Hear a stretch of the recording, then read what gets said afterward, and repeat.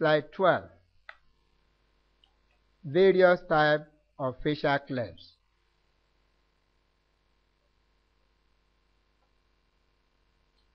Item 1. Within this short period of 5 weeks, when the mother may be unaware of her own pregnancy, the face of her child has emerged.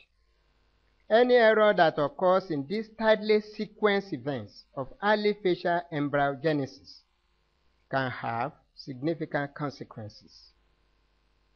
Item 2. By whatever causative factor, failure of the lateral maxillary process to fuse with the central globular process is expected to result in a unilateral cleft of the upper lip.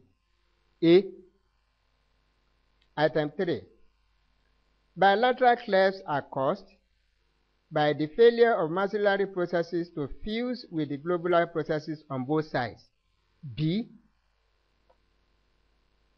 Similarly, the median cleft can be explained by incomplete merging of the median nasal processes, and an oblique facial cleft can be explained by persistence of the groove between the maxillary process and the lateral nasal process labeled C. Item 5. D is a horizontal cleft between the upper and lower lips, while the mandibular cleft is demonstrated by letter E.